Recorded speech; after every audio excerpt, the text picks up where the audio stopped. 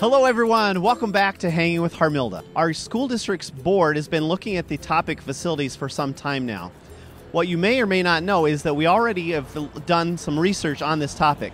We have growing enrollment, and we did what's called a CUSD study to look at our demographics, knowing that we'll be growing moderately for the next few years. And we also did a building capacity study that looks at our buildings and our ability to have more students.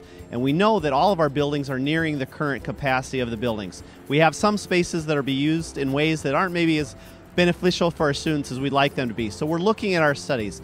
And what I wanted to let you know is we'd like you to be a part of the process of the examination of our studies. In the month of November, we're going to be having school open houses where at all 5 of our sites, we're going to invite you to come in, see the school, have a tour of all the sites, and then really enter into a discussion with us about how we examine this idea of what are we going to do to make our schools the best they can be. They'll be very informal, and we'll be able to have great conversations about the future of Harvard. Thank you very much.